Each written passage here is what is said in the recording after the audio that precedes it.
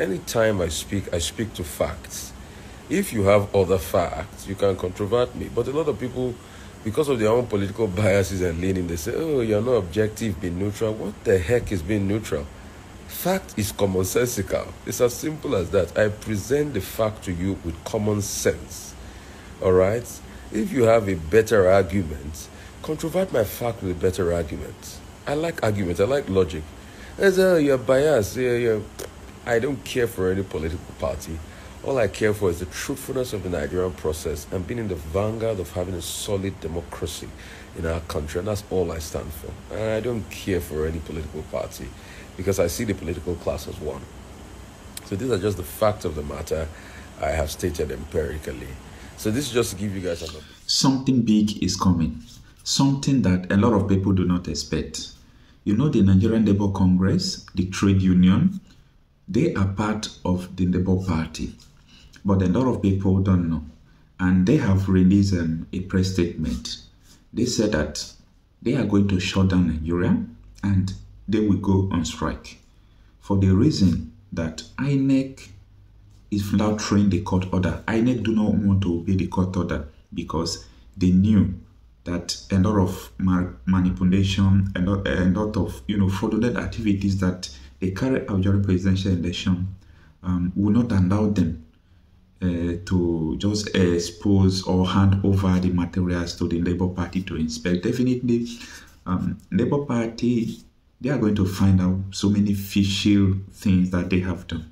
So because of that, they are trying to delay the inspection of the material, which is against the court order that they have given the first time. So something great is coming, but people have not understand. My name is Okocha Happy Marcel. And now, the controversial and the most loving journalist in Nigeria, Oseni Rufai, has also criticized INEC, saying that they are not saying the truth. Listen to what he said in this video. Just to be told, INEC had prior to this time requested that if they couldn't get their hands on, the Beavers to be able to refigure, they will not have elections, which I think is cheap blackmail, because the court had granted the parties before now the ability to be able to inspect electoral materials. And even before now, INEC wasn't ready for these elections. INEC had a lot of problems with their ad hoc staff. A lot of people were fired from the commission, because of the activities in the last election and all of that. And even with all the attacks on youth corps members and the likes, a lot of things happened, So the truth has to be told, INEC wasn't ready before now.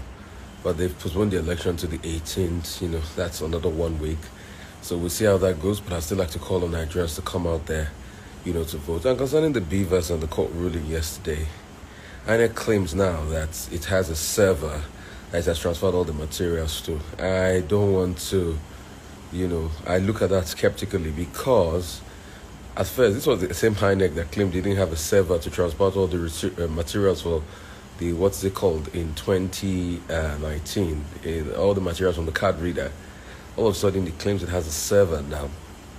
Secondly, the locus classicus in the case of Beavers has been the Osun court case, where INEC gave a certified true copy of one result of the server, what happened on the server, to APC, which was not complete, and gave another one to PDP a month after, and claimed that, materials are not finished transporting at that point in time.